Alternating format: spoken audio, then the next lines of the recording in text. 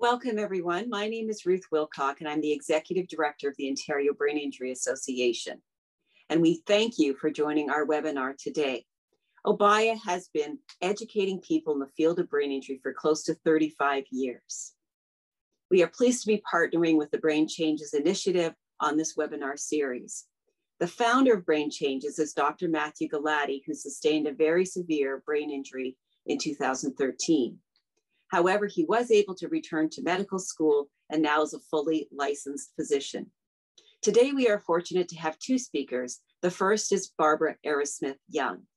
And today's presentation, or Barbara's presentation, is supported and sponsored by Pace Law Firm.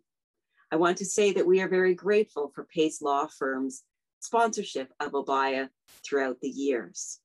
I'd like to now introduce to you Nick Simone from Pace Law Firm to say a few words. Thank you, Ruth. Thank you very much.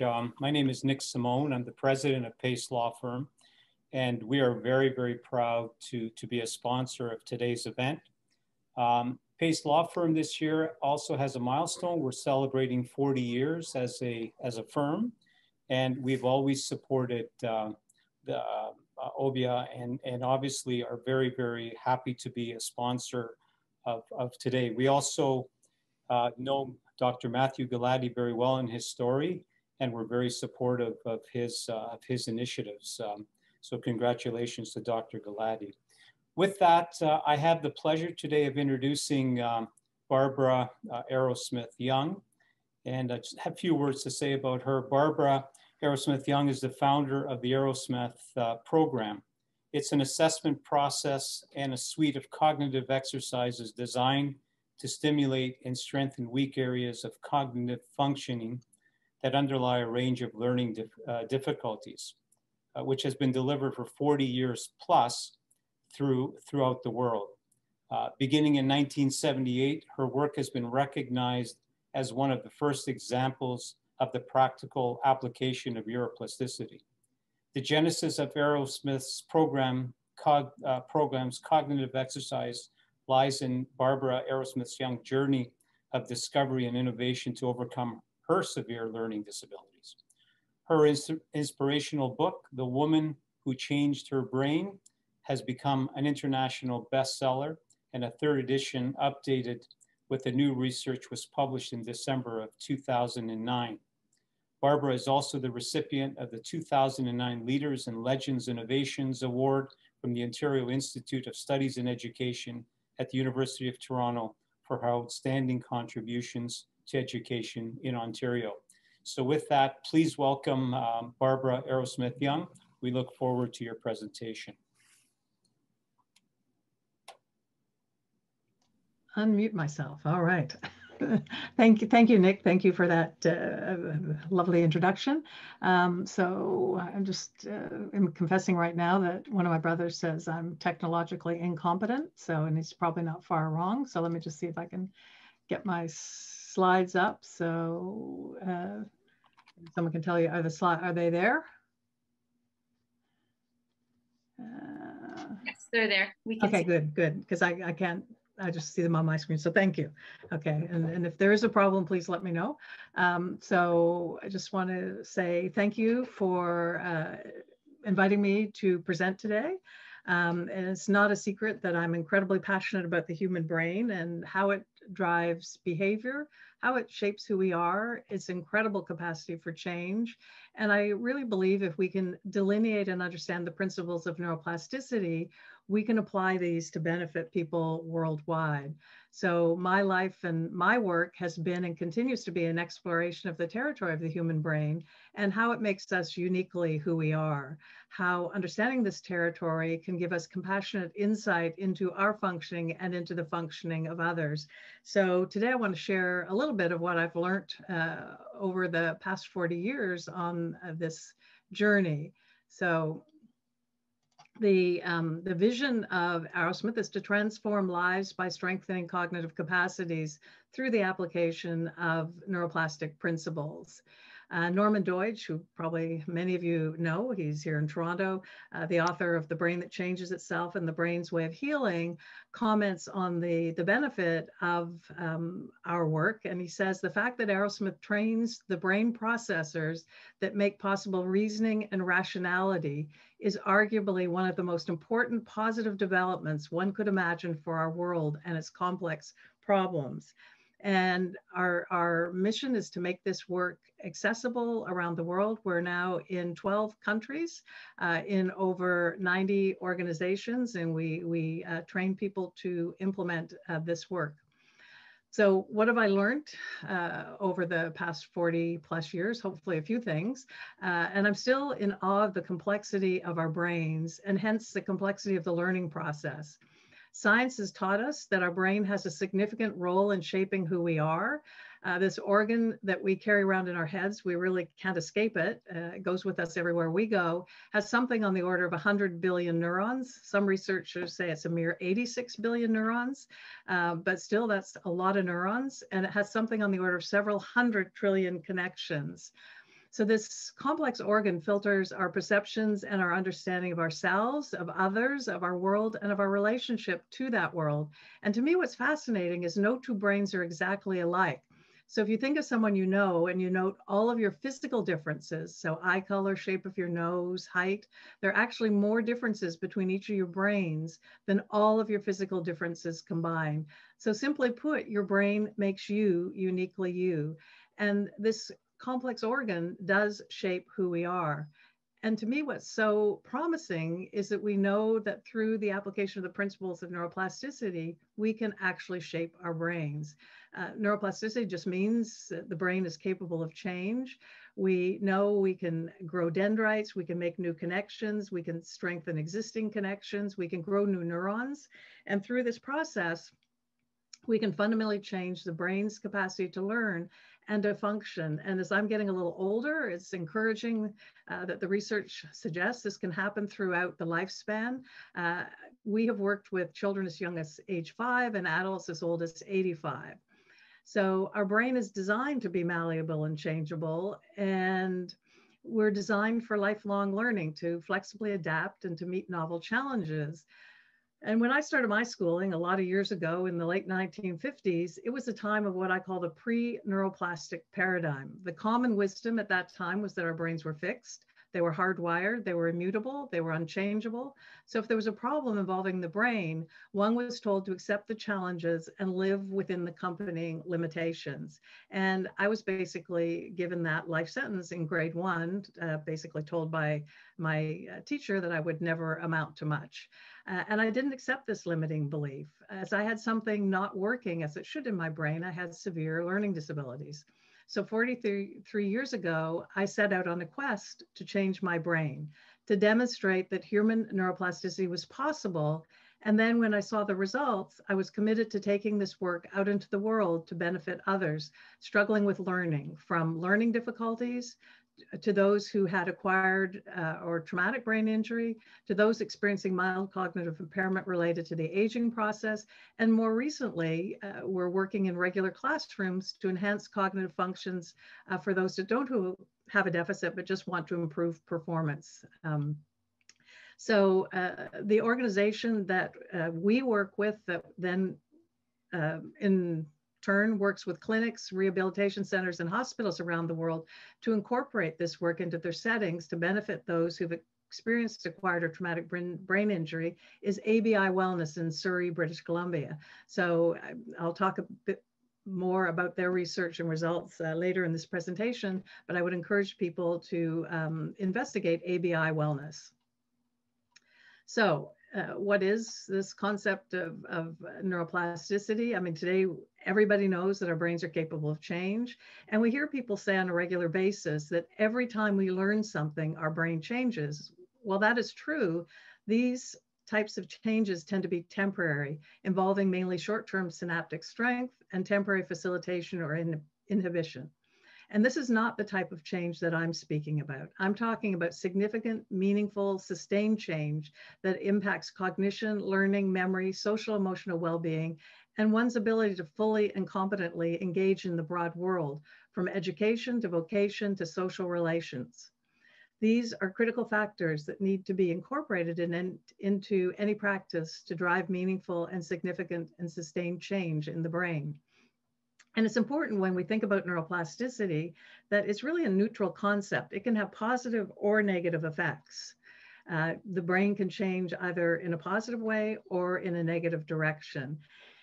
And we often think only of the positive outcomes of improved cognitive functioning as a result of stimulation or experience. This is what we call activity-dependent plasticity. So the activity drives the plastic change in the brain. And studies investigating the relationship between neuroplasticity and mental health have found negative brain changes for individuals experiencing prolonged anxiety, chronic stress, depression, and sleep deprivation.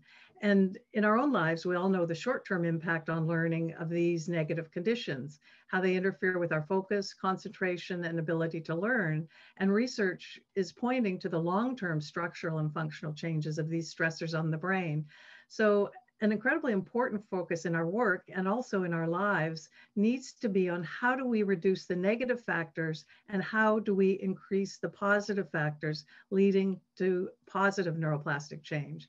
So if you take anything away from what I say today, I think this maybe is one of the most important actionable messages. So it is really important to reduce stress. People who routinely experience chronic stress, and this is really chronic stress, long-term stress, release the hormone cortisol, which one researcher said it's like an acid bath eating away at the hippocampus, which is part of the brain that's engaged in memory. And a study demonstrated that adults with a history of long-term chronic stress, and chronic pain is also in this category, had lost up to 25% of the volume of this critically important part of the brain, and we're less able to form new memories. So reduce stress. But the good news is that we can reverse the negative effects of stress on our brain by engaging in activities such as a relaxing walk, gardening, deep breathing, a moment of gratitude, meditation, visualizing a calming scene. When people consciously practice gratitude, there's an increase in the neurotransmitters norepinephrine and dopamine, leading to an enhancement of mood and increased alertness of focus. So keep a gratitude journal. Spend 5 minutes a day writing or thinking about what you're grateful for in the day. Meditation has been found to lead to positive changes in the brain related to learning, memory, self-regulation, compassion, introspection, and a reduction in anxiety, stress, and depression. The benefits of exercise are profound, and we're going to hear more about this from Dr. Quilico's research. We know that sort of the rule of thumb, if it's good for the heart, it's good for the brain. It improves brain health, cognitive functioning, mood. So get out there and move and exercise. So we need to go out and engage in these kinds of activities, such as exercise, meditation, gratitude, adequate sleep, socializing, that reduce the negative neuroplastic factors. And we need to add the principles that drive neuroplastic change to our daily activities. So what are some of those factors that are built into the program that I developed? And we call this either Arrowsmith program when we're working with individuals with learning difficulties. The cognitive exercises are called BrainX when we're working with individuals with acquired brain injury. It's just a different name for the same program. And the intention of these programs is to strengthen and stimulate functioning in a range of critical cognitive domains. So here are the key principles that I kind of sussed out in 1978 and started designing into the program. So really, you need to create a task that stimulates a specific cognitive area. My work came out of looking at Luria's work, the Russian neuropsychologist who was sort of mapping brain function, and then Rosenzweig's work at Berkeley, who was looking at active dependent plasticity, stimulation of function with rats. And in one of his articles, he talked about this concept of differential stimulation. He blindfolded the rats, put them in a really enriched environment, and he found the somatosensory cortex was what had changed as a result of that sensory stimulation. So for me, then a light bulb went off that it's not general stimulation, which in general stimulation is good for the brain. But if you're going to address a cognitive difficulty or cognitive deficit, you need to target the stimulation to the cognitive function that you're trying to strengthen or improve. And then the next hallmark is you have to remove the support of the areas that would compensate. Because traditionally, if we've got an area of weakness, we find a strength to compensate or work around that area of difficulty. This work does absolutely the opposite. We remove the compensations because we're trying to differentially stimulate and target that specific cognitive function. And it's impossible to completely do that, but we do that to the best of our ability. And this leads to that concept of effort for processing. If people know Tracy Shore's work out of Rutgers University, she talks a lot about effort for processing.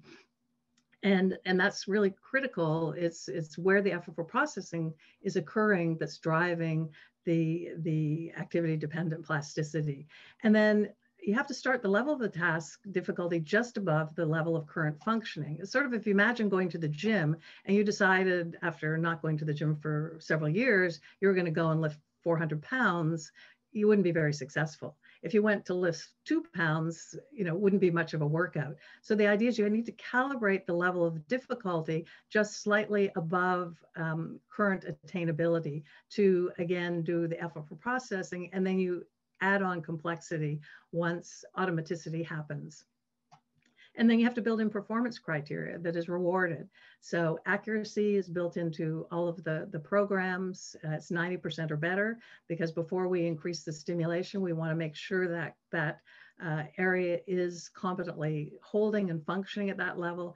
The person has to be able to perform consistently, because again, you might be able to do something once, but you need to do it multiple times to ensure that the cognitive function is solid at that level. And then it needs to be automatic, because if it's taking you 5 minutes to do something that should be taking you 2 seconds, we have to get you down to the 2 seconds. And then once all the mastery criteria is met, we increase the complexity and the degree of stimulation. So these are the principles that that I worked out and intuited all those years ago that are built into all of the work that we do. So what is something else that I've learned? Oops, I'll go back one. Is over the past 40 years, is that really coming to understand that each one of us has our own unique cognitive profile that's complex. And if we each think about our own learning process, we can all identify areas where we excel, where we can function very, very effectively, and other areas that we tend to avoid. So maybe we don't have a good spatial sense and we get lost, or we don't pick up languages easily, or we miss subtle social cues. And underpinning these abilities is our unique cognitive profile of strengths and areas of challenge. And in most cases, we can work around these challenges as they don't have a significant impact on our lives. But an individual that has a learning difficulty or a learning disability, and I prefer the term difficulty, which we use in the Southern Hemisphere, disability we use in the Northern Hemisphere, occurs when there's what I call a cognitive load, and a significant number of cognitive weaknesses or difficulties come together to make certain aspects of learning challenging and to make the ability to compensate very difficult. And I've learned that there's explanatory value in looking at behavior through a cognitive lens, that understanding an individual's unique profile can provide insight into and explain behavior. So some examples: think of those individuals that you know who are unable to benefit from insight due to a cognitive issue. They can't connect cause and effect, and as such can't develop insight into their behavior. And in these cases, this is not due to psychological reasons such as resistance, but a cognitive challenge that prevents them from having this type of understanding. Or we can think of people that we view as stubborn or rigid. And this may be due to a cognitive difficulty in not being able to see and consider an alternative way of viewing a situation. I had this challenge, and starting in grade 1, all the way through my schooling, was labeled as rigid and stubborn. And it came from a cognitive place, not an emotional place.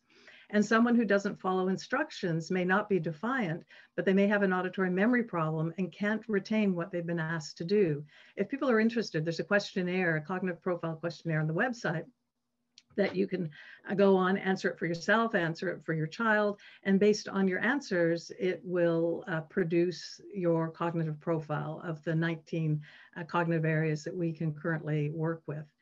And I've learned how unique and complex are our individual learning profiles. A researcher a couple of years ago at the University of Toronto analyzed the learning profiles of over 1,400 students who completed the Arrowsmith assessment.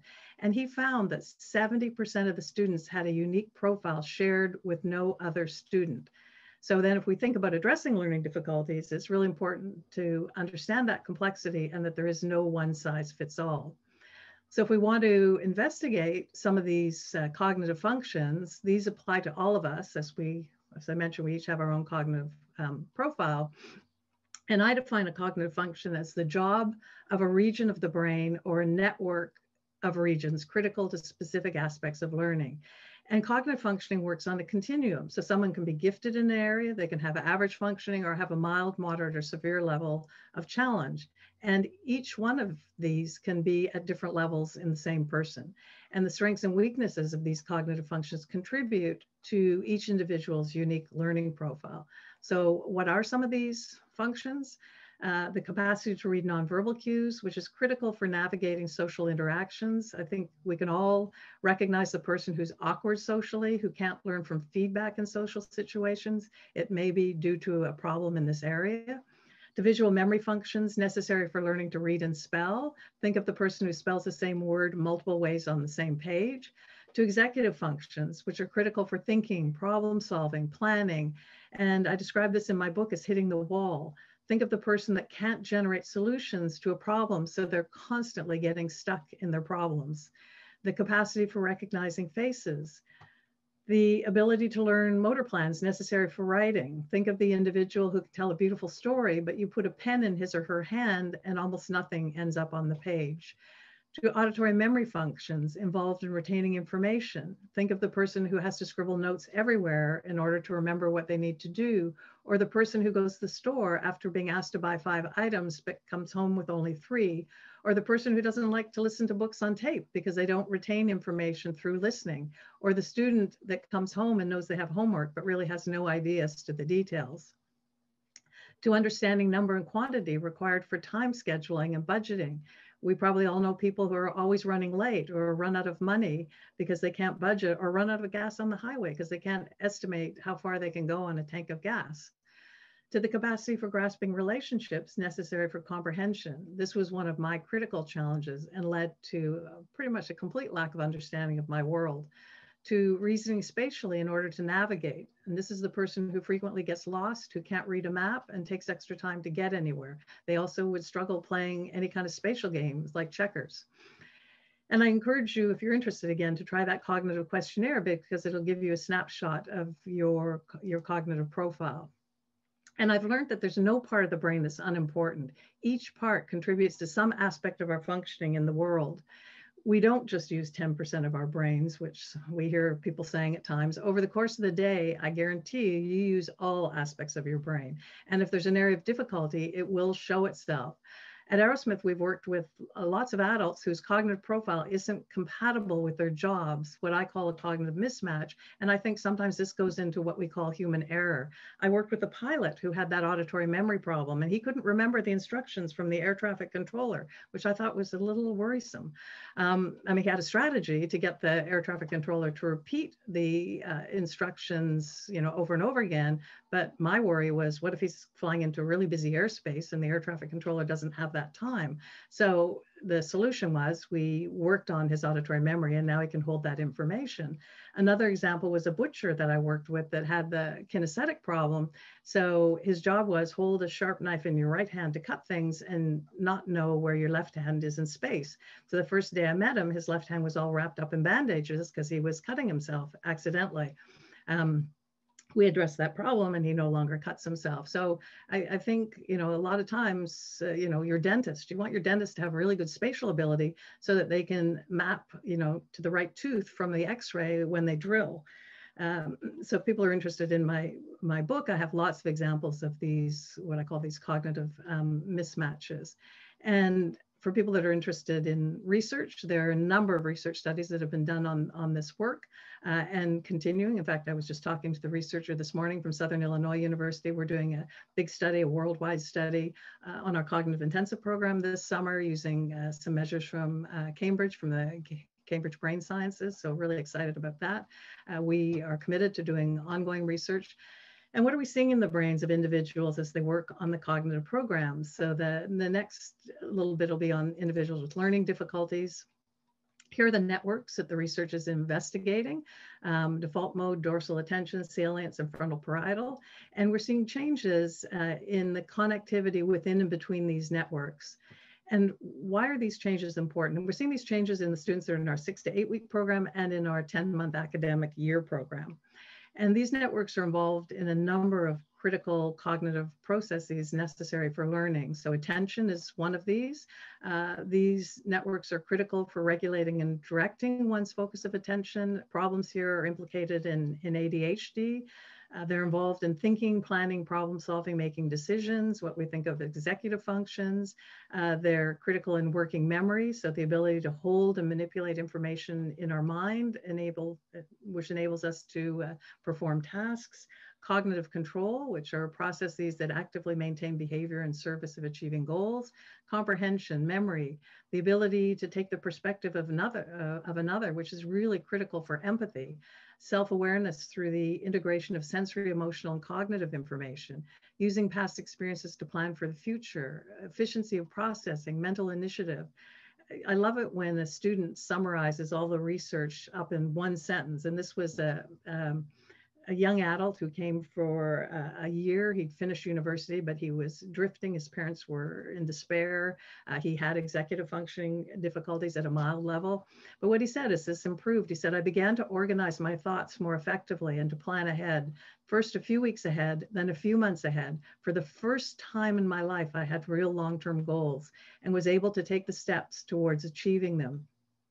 This student decided to go back to university. He finished a 4-year design degree, and he came second in the world for his racing car design. So pretty good executive functioning after this. So more activation in these networks is beneficial to all aspects of learning. And then, so it's great we're seeing changes in the brain, but how do they show up in the real world? So these are 3 studies done at 3 different universities, 2 in Canada, 1 in the United States, looking at cognitive domains on the Woodcock-Johnson standardized assessment. So these are really critical cognitive domains for the individual's ability to understand, to reason, to process information automatically, quickly, accurately, to retain information, to sustain attention necessary for problem solving, all essential cognitive capacities required for learning through life. And these are all changing significantly across this research as students go through this program. And then because we deal with a lot of students that are in school, how do these changes translate into academic learning? So research has shown that the rate of learning accelerates. Students are able to acquire academic skills more quickly, and there are improvements on academic measures. And again, this is the Woodcock-Johnson using their standardized academic tests. So things like word recognition, reading speed, comprehension, a number of math abilities from computation to quantitative concepts, which is math reasoning, written expression, receptive language. All of these areas are changing at a significant level. So the conclusion, cognitive capacity change leads to academic growth. And one teacher implementing this program in South Carolina in a grade 2 class said, there's something about Arrowsmith that makes students excited to try something new. I would reframe that a little bit and say it gives the students the cognitive resources to be successful when they try something new. And what about social emotional well-being? This is research at UBC. There were 2 different studies looking at social emotional outcomes. And they concluded that students over the course of 1 year in Arrowsmith reported a greater sense of well-being and happiness at the end of the year. They developed this more open mindset using Carol Dweck's measures. They had an increased sense of locus of control. They saw themselves as agents of change in their lives. I mean, you can't really be in a program that's driving neuroplastic change in your brain and have a closed mindset or not feel like you have locus of control. They developed an increase in their social and leadership skills, a greater ability to focus and attend, reduction in anxiety and depression, and a positive trend in the reduction of the stress hormone cortisol because they took measures of cortisol. The students liked that part of the study because they got to spit at the beginning of the study and spit at the end of the study. So, you know, in summary, what is Arrowsmith? It's a targeted cognitive program using differential stimulation and effort for processing, leading to structural and functional changes in the brain, which leads to increase in cognitive capacity and the ability to learn, which then flows out to increased social emotional well-being and increased academic and career success.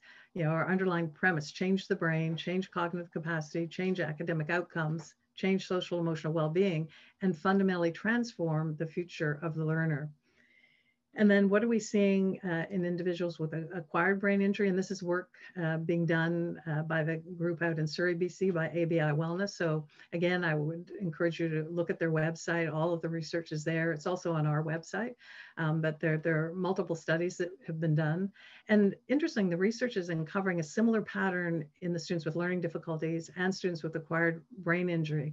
They're seeing a pattern of underconnectivity and hyperconnectivity prior to intervention in the brain of these individuals.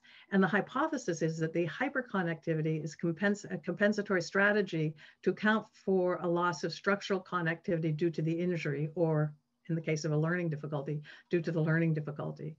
And it is argued that this comes at a cost of slowed processing speed, impaired cognitive function, and cognitive fatigue. So what outcomes are flowing out of the work as they're working, as these individuals with acquired or traumatic brain injury are working through the cognitive program?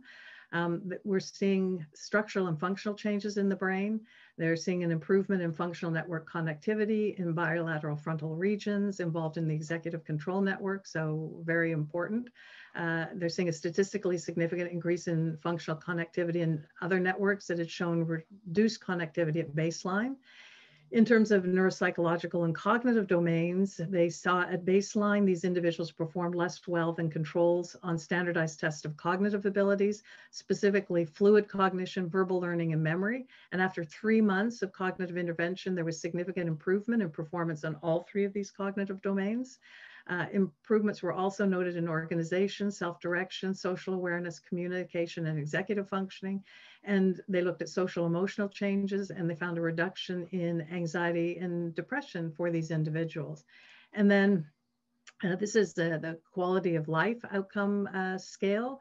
It's a measurement developed by, I'll get his name wrong, Dr. David Tulsky of the University of Delaware, to measure quality of life for individuals who've experienced a traumatic brain injury. And this was done by ABI Wellness as individuals with traumatic and acquired brain injury moved through the cognitive or through their program. And they found significant improvement on emotional health. And this looks at positive affect, well-being, depression, anxiety, self-esteem, emotional and behavioral control. So all of that improved. Cognition, which they look at executive functioning, communication, comprehension, significantly improved. Social participation, which they measure the ability to participate in social roles and activities, and the satisfaction with those social roles and activities, and independence. And that improved at a statistically significant level. And then the global scale globally looks at the average of all the scales. So really significant improvements in quality of life, which is really important for individuals with acquired and traumatic brain injury as they work through the program. And then another part of the study that they did at ABI Wellness was looking at return to work data. And the return to work statistics indicate that around 40% of individuals who've completed rehabilitation return to work. For individuals who'd completed the ABI Wellness program, the return to work was at 77%. And again, all of this research is on the ABI Wellness website, and I would encourage people to look at it. And the researchers at UBC concluded our results provide evidence that participating in an intensive cognitive intervention program was associated with neuroplastic changes in adults with chronic TBI that occurred in parallel with improvements in cognition. Overall, we observed a shift from a baseline pattern of network organization characterized by neural inefficiency and decreased cognition to a reorganization that reflected improved efficiency with improvements in fluid cognition, verbal learning, and memory. Importantly, this data suggests that brain network organization is capable of reorganization, even in chronic patients with intense intervention. So given that our brain mediates our relationship with ourselves, others, and our world, the power of a neuroplastic program driving cognitive change is that it improves broad aspects of an individual's quality of life. And I just want to leave you with the human face of this work, as to me, this is the why. It's always the human face of why certainly I engage in this work, which is the human transformation. So this was an individual. I met him a few years ago when I was out at ABI Wellness. So Rand Weber, that's his name. He's given me permission to talk about him. His profile in October of 2016 looked like this. He was a popular elementary school teacher living in Vancouver, 58 years old, but not thinking about retirement, a fit former marathoner. But in the middle of that month, while driving to the gym, his car was hit at high speed by a driver of a stolen car, and his profile changed dramatically. Just days after the accident, Rand barely got through a parent-teacher conference, being unable to focus. He couldn't follow a conversation or process the information in the discussion. Rand took a leave of absence for the rest of the school year as he could not carry out the tasks that had been second nature to him before. While off work, Rand discovered the work of ABI Wellness and he enrolled. He said, after my injury and before this work, I had no lateral thinking. If I veered off a topic or got distracted, I get lost. I wouldn't know where to start again. Something as simple as a parent-teacher conference I couldn't handle. I couldn't multitask, an essential skill when working with a classroom of elementary age students. And his comments at the end of his program, which enabled him to return to work full-time as a teacher, he said, the difference is incredible. I saw a huge spike in my ability to focus and to multitask. And my days at school are very productive. Now I'm able to switch from one activity to another, from programming the smartboard to talking to the kids, to writing at my desk, to moving through the classroom and helping students at their desk. I couldn't do that before, and I wasn't able to teach at a level that was doing anybody any good. And Rand's story is the human face of these brain behavior changes. And I asked Rand, I said, are you a different teacher as a result of your experience? And he said, yes, I am. I'm so much more patient and understanding, especially with those students who have learning difficulties. And the comment from his students in his grade 3 classroom, I thought was really quite adorable. They were kept abreast of the things while he was away. He said, Mr. Weber is at brain camp. So we can change our brain, we can change cognitive capacity, we can change the capacity to learn, we can change social emotional well-being, and change one's ability to engage in meaningful work and transform one's reality. And just to come back from where this work started from, and this is just the end. I mean, I started in education. I was my first experimental subject. And this is my vision. And I do dream of a day when cognitive transformation just becomes a normal part of the journey of education. We go to school to learn, we learn with our brain. Let's put our brain into the education equation. So I thank people for listening. Here's the link to ABI Wellness. Here's some books, some links to some research study if people are interested.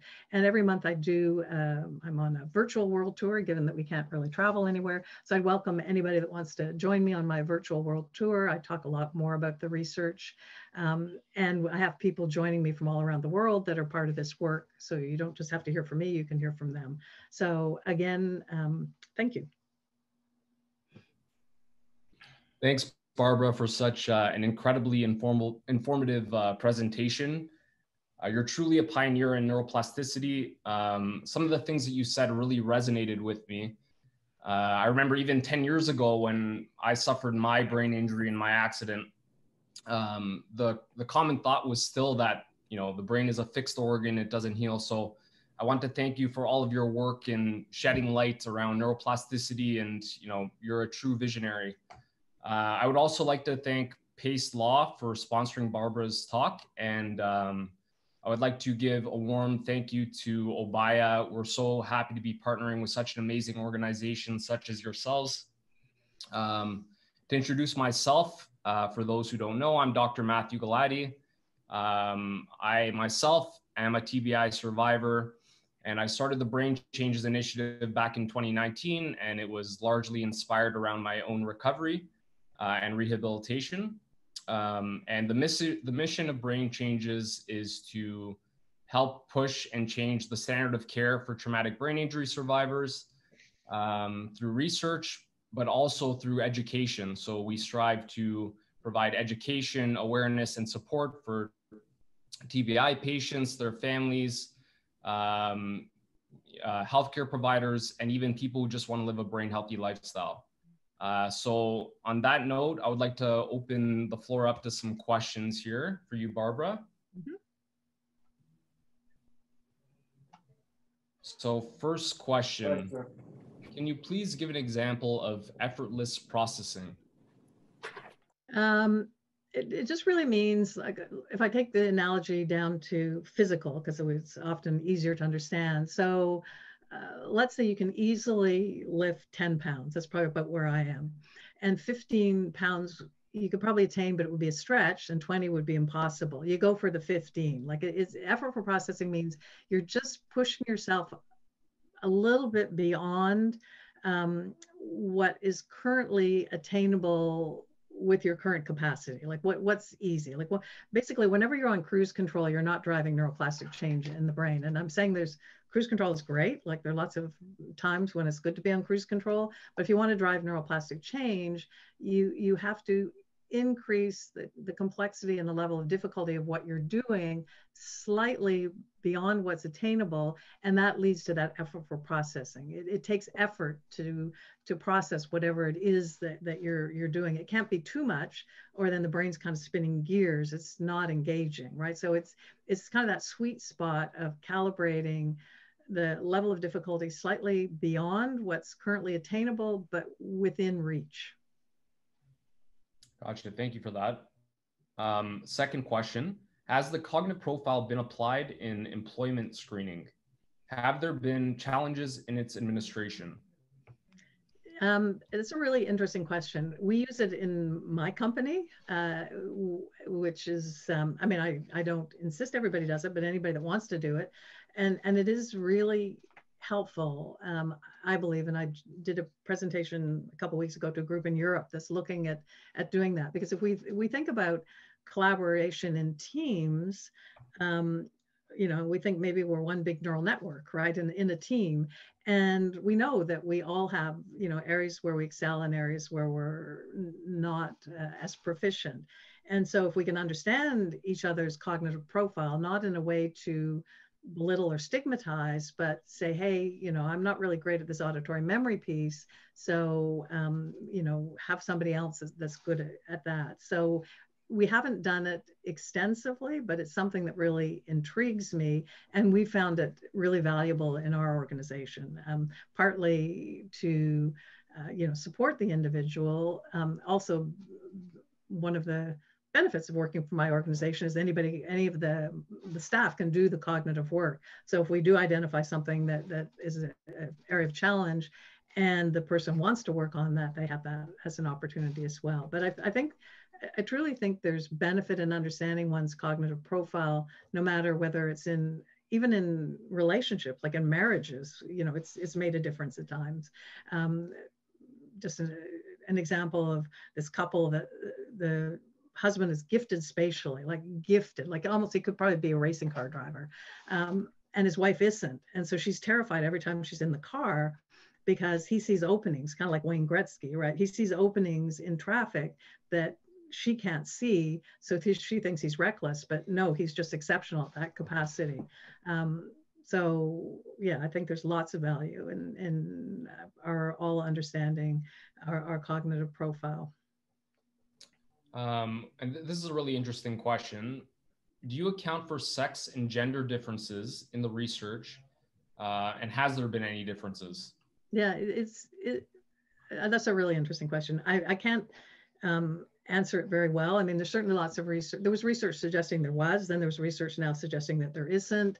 And I haven't really investigated it. I mean, I think I've seen, and again, it's kind of generalizations where women tend to be a bit better in what I call object recognition, kind of like the visual details of things, and men may be a little better spatially. And maybe it makes sense in terms of evolution that there were, you know, if we think about activity dependent plasticity, you know, our brain changed in response to demands in our environment. So if there were at a certain point significantly different roles, maybe certain capacities developed along gender lines, but that's not really the case today. So it's an interesting question, and I'm not sure.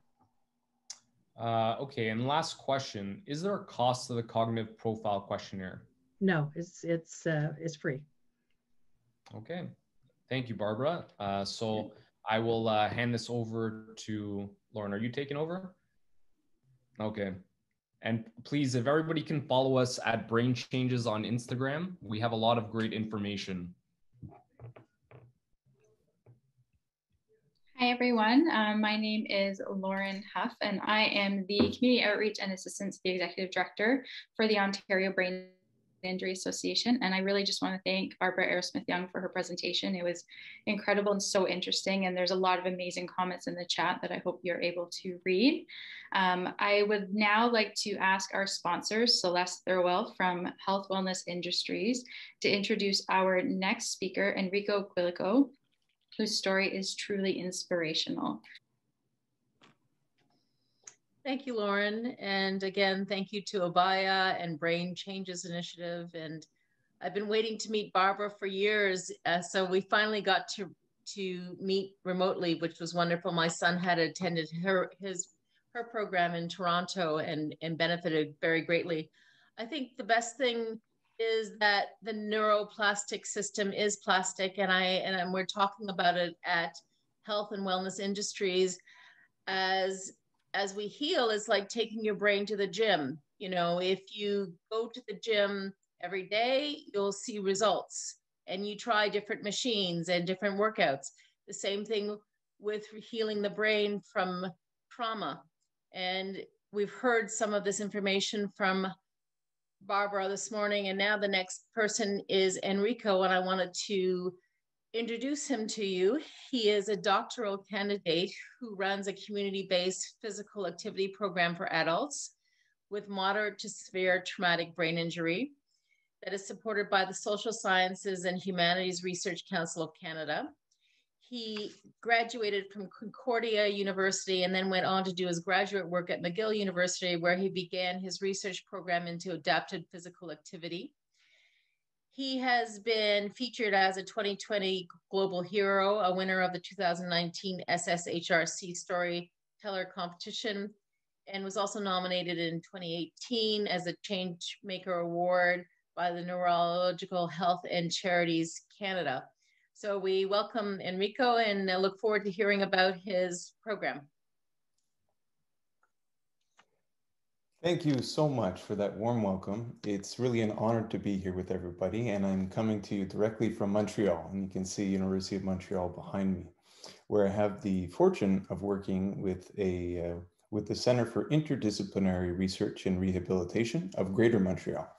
So although I am indeed a student at University of Toronto, and that's where I'm completing my PhD, I am co-supervised by another professor at University of Montreal in the School of Rehabilitation. So I have the fortune of working with two incredible scholars named Dr. Angela Colantonio and Dr. Bonnie Swain. So what I'll do now is I'm going to share my screen and begin my presentation.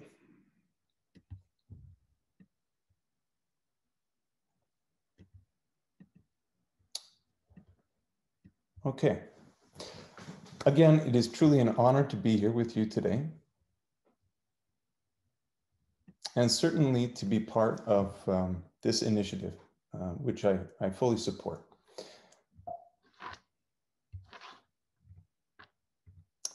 Today in the presentation, I'm going to be speaking with you about my personal experience with brain injury and recovery. I'm going to speak to you more broadly about the biopsychosocial benefits of exercise after traumatic brain injury. I'm going to speak to you about best practice methods to promote exercise after brain injury. And then I'm very much looking forward to the question and answer period afterwards, because that's the part I enjoy the most. In that Global Hero article, which I was fortunate enough to be part of right at the end of 2020, they asked me a question when I was interviewed about my take-home message, or what I'd like to share if I just had to say it in one phrase. And I thought it'd be a good opportunity to kick this off at the beginning of the presentation, and I'm going to circle back to it towards the end. So maybe just something that can resonate with you throughout the presentation as I speak, and share with you speaking about these different topics. So despite the most difficult challenges that we are faced with in life, we can always strive to overcome them, and great happiness can be found in that process.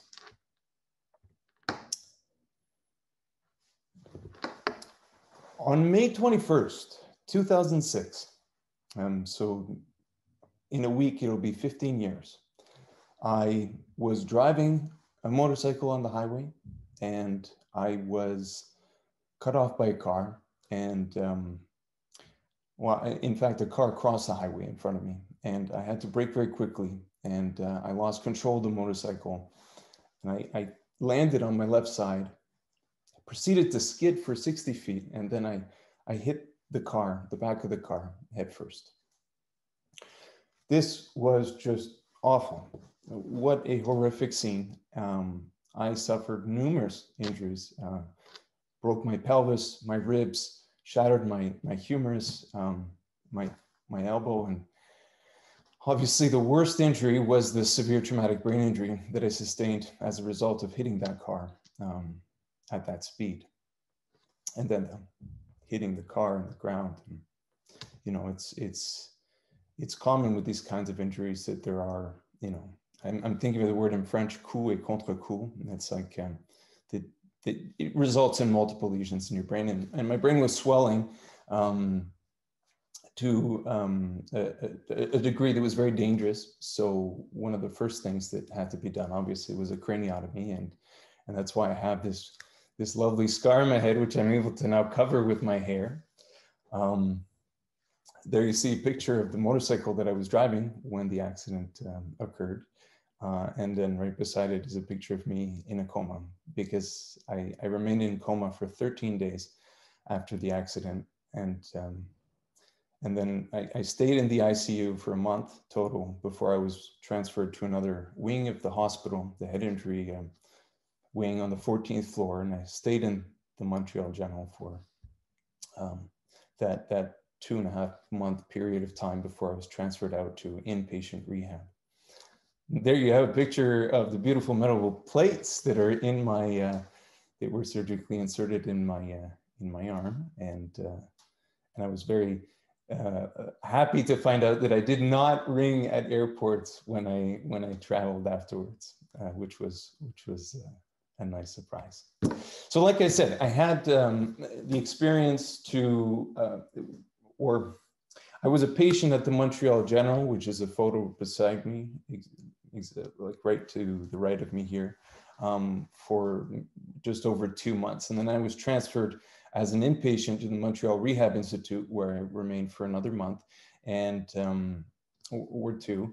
And at that center is where I started making just groundbreaking progress. And I was working with a team of rehab professionals for every single aspect of my functioning, ranging from getting up in the morning to dressing myself to, you know, being able to speak properly again, to learning how to hold my balance and walk again. And, you know, certainly the large amount of focus and the most important thing were related to the cognitive activities that I now had to work on in order to become more functional. And that continued for 2 years after the accident. And that last picture there at Constance Lethbridge is an outpatient rehab center where I continued on, like I said, up until the end of 2008. So this recovery process was extremely long, although I would argue that the recovery after traumatic brain injury far exceeds that first 2-year process or period. And I say that because the transition out of a clinical setting and into the community is extremely challenging after severe TBI. As you can see, I had lost a tremendous amount of weight as a result of lying in a hospital bed for months. I believe I lost somewhere around 60, 70 pounds. And you can see I'm like a string. And I had this missing piece of my skull because they had done a craniotomy to allow, you know, my brain, the room it required to swell. And But then, like I said, I was fortunate enough to grow my hair back and cover it up. And they put that same piece of bone that they removed back in several months later. And one of the first things I did before going back to school was I started training at a YMCA, and I didn't have a very, the future was uncertain because there were no guarantees about how far I was going to recover and how much I was going to be able to reclaim a functional life. So the purpose of, or beyond just me really appreciating exercise, which was new to me, very new to me. After before the injury, I was very sedentary. So it was really in that Montreal Rehab Institute where I started being involved with physiotherapy. And I can remember exactly the moment when I was just so inspired by these photos of athletes with disabilities across the walls. And that's the moment that I had decided, that's when I decided that I wanted to make this event in my life, this terrible, tragic event in my life, something better, an opportunity for me to change for the better. And exercise, along with education, but certainly exercise became, to some degree, the vehicle with which I was able to make these tremendous leaps and bounce when it came to improvements. Long story short, I became a fitness trainer, I became a personal trainer, and I went back to school. And the fitness training industry was my plan B if I wasn't able to get through my studies, because I was going back with disabilities, with memory and focus and concentration, and certainly processing speed, okay, that were newfound. I never had these difficulties before. And I took a lot of things for granted, and those things were taken from me in an instant. And I learned that I had to work 10 times harder to regain those capacities. And so you can understand that this is also one of the most humbling experiences of my life. And as I mentioned, along the way, the most positive, or one of the most positive aspects of my long-term recovery was my excessive involvement in cardiorespiratory endurance exercise.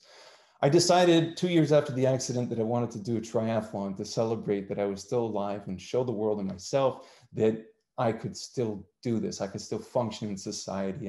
And lo and behold, that first race became, I got bit by the bug, and I became so passionate about endurance sports. I started competing every season. I was in Masters Swimming Canada. I started running and doing short distance races, and then and doing triathlons over and over again, year after year after year. And it has literally become it is such a huge part of my life. It's just unbelievable. And I keep up to this day. Okay, my first triathlon was in 2008. By 2011, I was running half marathons, and I did my first half Ironman. And by 2016, 10 years after my accident, I did my first full Ironman in Lake Placid, New York. And it was such a great occasion because I raised over $10,000 for Brain Injury Canada in the process of participating in this tremendous event. You can see just a couple photos of me here, master swimming, running a marathon, doing triathlons, and crossing that Ironman finish line. So I would say that the second most positive aspect of my long-term recovery was returning to school. And as I mentioned, this was incredibly difficult because I returned to school with newfound disabilities that I had to work around and learn new ways of making ends meet. So going back to school and doing a 4-year Bachelor of Education was actually quite beneficial, because it was almost as though, while learning how to become a pedagogue, that along the process, I was teaching myself how to relearn again. And I didn't feel like I was done by the time the Bachelor of Education was finished. So I decided to pursue a master's degree in kinesiology and physical education. And that's when I started getting involved with adapted physical activity. And that's when I started getting supported by mentors who recognize the passion I have for this research. And that's what has taken me along this incredible journey. And so, now I'm going to transition and speak to you a little more formally about some of the benefits of exercise after traumatic brain injury. And around that time in 2012, when I began my master's degree, this was the latest research at the time. And you can just imagine how excited I was to find out that cardiorespiratory exercise was being recommended for the alleviation of TBI-related sequelae, and that it had to do with the upregulation of these proteins like brain-derived neurotrophic factor in the brain that are allowing people to develop their neuroplasticity, and it also has this protective effect of like anti-apoptosis, and you know, that you're preserving your brain health at the same time. And there was literature that supported the cognitive benefits of exercise after TBI, but I would argue that it certainly wasn't where it is today. And we know a lot more now about how beneficial exercise can be. I mean, just take, for example, concussion research, which I have a colleague who is involved with, and takes a look at the timing in which exercise is beneficial for recovery after brain injury. And so from mild brain injury, from concussions to moderate to severe traumatic brain injury, I would argue that the consensus is that once restorative processes in the brain have been or have finished, and with regard to moderate to severe TBI, we're talking about perhaps an extended period of time, but at that time, exercise starts becoming beneficial and can improve cognitive functioning for individuals with TBI, especially in the chronic phases, okay? So this is leading up to the reasoning and the incentives and the purpose for the research that I started getting involved with in my master's in adaptive physical activity. Exercise is also shown to alleviate depression after TBI and increase positive mood states. No big surprise there. It's positive for the entire population to exercise. It also happened to be the preferred method of treating depression, as evidenced by people living with TBI themselves, okay? And it was consistently shown to this day to reduce depressive symptoms after TBI. So tremendous benefits with regard to depression, which is a major problem after TBI. I mean, we're talking about probably the most prevalent psychiatric disorder following TBI. I mean, the statistics are just staggering. Something like 45% of individuals will experience major depressive disorder within the first 2.5 years of their injury, regardless of severity, from concussion to moderate to severe traumatic brain injury. So this is a big deal. And now we move a little bit more into the adaptive physical activity research, which is looking at, because you're following the reasoning that the logic that I'm proposing here, that I'm presenting to you, is that we all know exercise is good for us. It's especially good for people who have had traumatic brain injuries, but it's also good for the entire population. But actually undertaking exercise on a regular basis and maintaining positive exercise behaviors is another situation altogether. And Driver really led the research related to exploring the barriers that people experience to physical activity after recently facing a traumatic brain injury, and also explored those subjective experiences. So despite the fact that we know that exercise is good, there are certainly an elevated number of barriers for individuals to participate in exercise and physical activity after their injuries. But there wasn't any research about looking at those physical activity experiences in the community. So Annelies and colleagues came in. That's what the Ponsford, the Jenny Ponsford group in Australia came in and led a very interesting study. And then I was able to contribute to this body with my master's research, which interpreted the ways in which adults were perceiving their community exercise up to 5 to 31 years after the severe traumatic brain injuries, and from a very in-depth perspective. So now I'd like to transition a little bit away from PA experiences and speak to you about PA programs, because I can tell you that one of the most exciting findings that came from that master's research that I led with people who had had severe traumatic brain injuries was a need for more support, more community support, more exercise support in the community. And this idea has been tested before. You've got individuals like Divine and colleagues who have tested the feasibility of running physical activity exercise programs out of YMCAs in the community with people with moderate to severe TBI.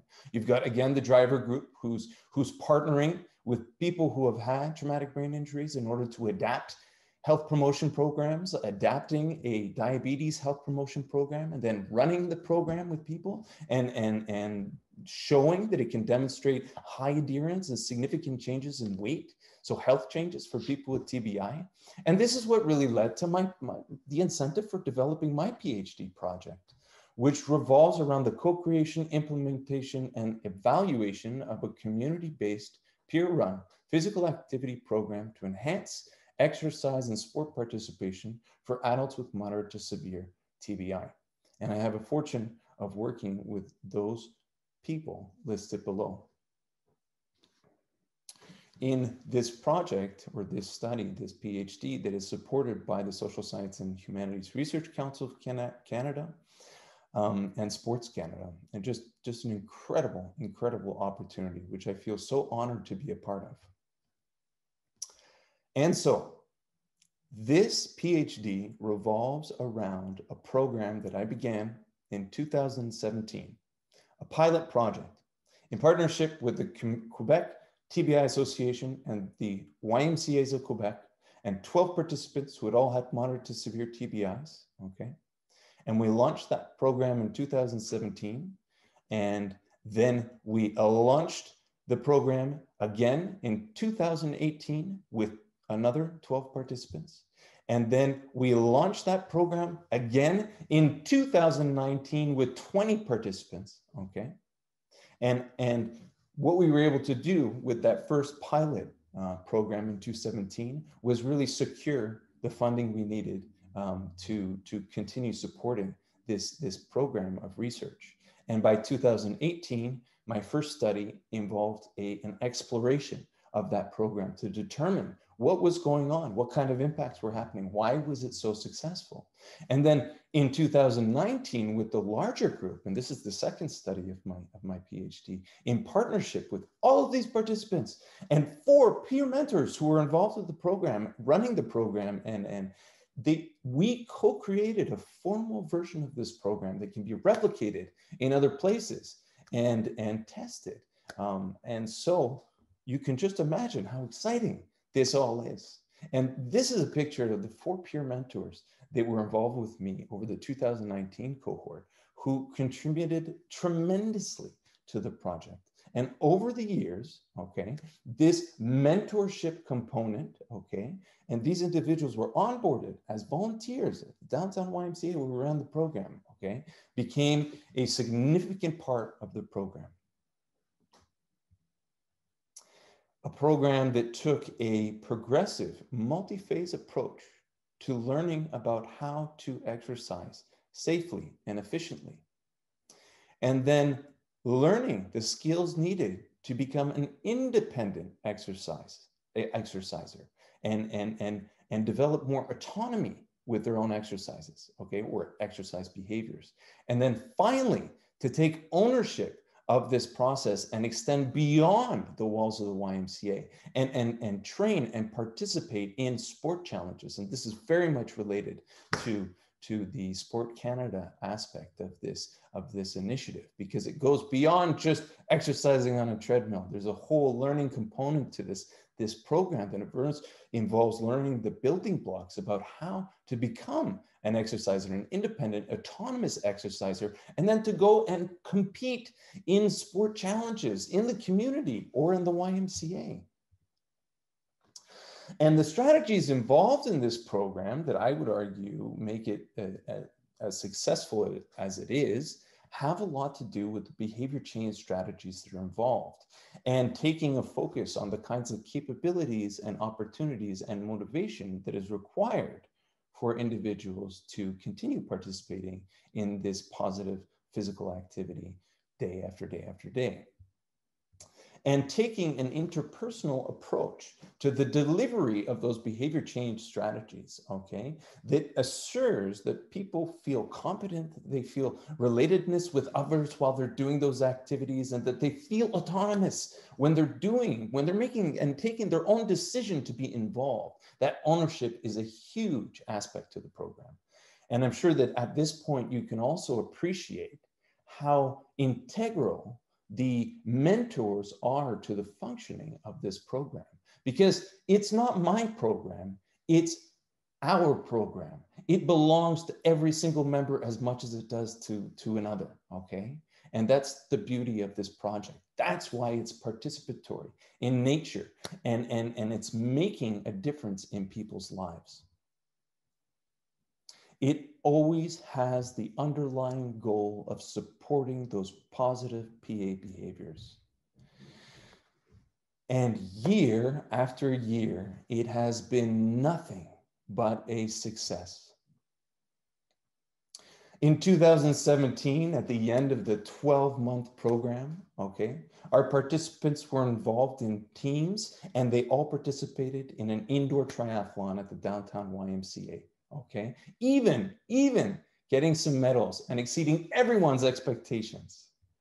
Then in 2018, they took it to another level in their teams once again. And I am telling you, there is still to this day in the downtown YMCA in Montreal, a trophy with the names of the participants from our program who secured the first and the second and like gold and silver medals in this indoor triathlon. It was just tremendous. And what a beautiful inclusive event to witness with my own eyes, and see people from the community participating and competing in this event alongside people with disabilities.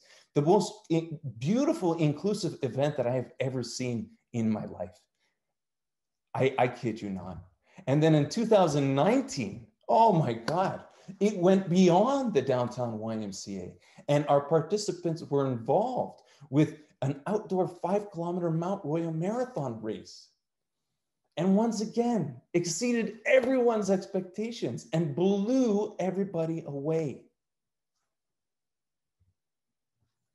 Time and time again, the participants exceeded everyone's expectations. And it was a growing success year after year until, and we were supposed to run the 2020 cohort with 30 participants, okay? 30 participants, 30 approved participants. And unfortunately, the pandemic happened, and that downtown YMCA that was supporting our program for all those years has not reopened, and will not be reopening this year due to the financial constraints that have been imposed on the organization due to the pandemic. But that's not to say that there aren't possibilities for the future, because I am working very, very hard on exactly that. And I'm excited to share with you in the future what will be coming, okay? But I'm not going to go into too much more detail than that, because I want to come back, to circle back, and ask you, now that I have shared my personal story and ongoing life's work, okay, can you see how fortunate I am to have changed my long-term outcome with both education and certainly exercise? To this day, I have not stopped. I'm still a student, and I still compete in triathlons every season. Okay. I went cycling this morning at the crack of dawn. I did a 40K before I started my day. This is part of my life now. And I also hope you understand why I'm so committed to sharing this with others and supporting similar initiatives like the Brain Changes movement. So once again, despite the most difficult challenges that we are faced with in life, we can always strive to overcome them, and great happiness can be found in the process. I think that everyone experiences great challenges in life. And I also believe sincerely that we all have the choice of how we choose to face those challenges.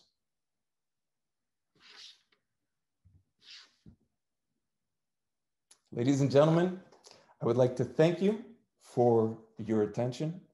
I really want to thank Brain Changes and OBIA, Ontario Brain Injury Association. I support brain games and exercise participation after TBI. I invite everyone to check out Brain Changes on their Instagram page, and please join the larger movement for all the good that it can bring. And now my favorite part is the question period. Thanks so much, Enrico. Honestly, your story almost brought tears to my eyes because it just reminds me so much of my own. I don't know if it's the fact of, we were both 23, or we both had wicked long hair, but we both had a very severe brain injury. We dedicated our lives to, making a change for the better in terms of physical fitness. We're both proponents of that. I did my morning run this morning as well. And also, like, your return back to school was therapy in and of itself. It's environmental enrichment at the core. So I just wanted to thank you for all of your work in this field. And yeah, I'm looking forward to an ongoing working relationship. And I would also like to thank Celeste Thurwell and Health Wellness Industries for sponsoring Enrico's talk. And without further ado, let's get to the questions.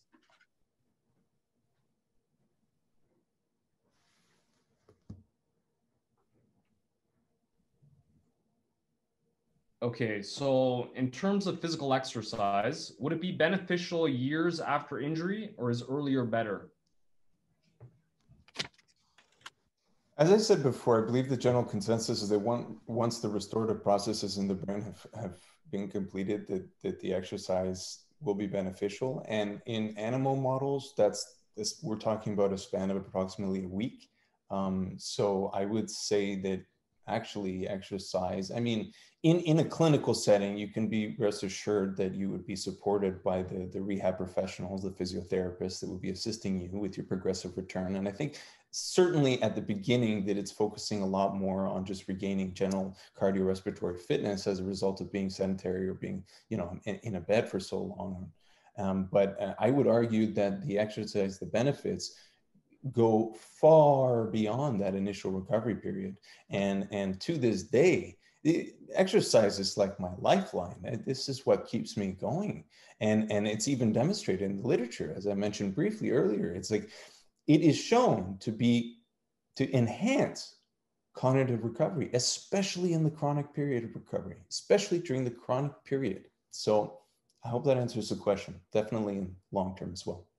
So actually, I just wanted to make a point on that note, because I too continue to exercise, and I love what you said in your presentation about this being a lifelong thing. It wasn't just like you did exercise to recover from your acute injury and then you stopped. It extends beyond the acute injury, healing of the acute injury. It's a lifestyle that you should adopt. Everybody should adopt to thrive cognitively, physically, mentally, right? So I guess on that note, I guess when I was recovering from my accident, they used to say that like 2 years is your window to recover. And then after that, the window is shut. I don't believe that personally. It doesn't make sense. The brain is always creating connections and shedding others. So in my mind, yeah, maybe the plasticity of the brain slows down a bit the further out you get from the injury, but it never stops changing. So these things are good for a brain injured person, for, you know, an MS patient, but even just an average person who wants to, you know, like achieve their peak cognitive function, aerobic exercise is great for them. Yeah. Sorry about that. No, that's great. Hey, you're preaching to the choir. We're coming from the same place, just from two different provinces. So, so here's another question. Does it matter if aerobic exercise is done seated for those with balance/mobility difficulties? absolutely not. You know, over the years, I've had a number of participants who have varying degrees of mobility, some that have more difficulty than others walking, and many that their preference was to be on cycle ergometers, you know, or spinning machines for their exercise. And there's absolutely nothing wrong with that. I think that adapting to the situation and the individual is the most important thing, because we want to create or reduce as many of the barriers that could be present as possible. And so definitely those kinds of adaptations are paramount. How significant is the difference in patients who did cardiovascular exercise versus those that did not? What does the program look like, and what is the intensity? That's a great question. So I can't say, because I'm not an exercise physiologist, okay, that we took that kind of approach to measuring the dose, intensity of the exercise participation, differentiating between participants who are engaged with more cardiorespiratory endurance exercise, others that were engaged with more weight resistance exercises. But I can tell you that it took a very broad general health-based approach to, let's say, the recommendations, the ACRM recommendations of like, you know, the amount of exercise to be doing to maintain, to improve or maintain general health. So the 150 minutes of cardiorespiratory, moderate to vigorous cardiorespiratory endurance exercise a week, up to 2 sessions of resistance training exercises and stretching and flexibility exercises. I mean, the program was based on the general fitness principles that have been taught over years and you know, that is an approach that the YMCAs take in their mission as well. So, you know, the program itself began in a setting in a smaller gym area, which involved a lot of machine-based training, major muscle groups, resistance exercise, focusing more on endurance, so higher repetitions, developing the building blocks, having adequate warm up and cool down before cardiorespiratory machines, exercise machines, so aerobic machines, whether it was elliptical machines, spinners or treadmills. And then certainly stretching afterwards. There was a period we'd focus on throughout the program. It's a 9-month program. So that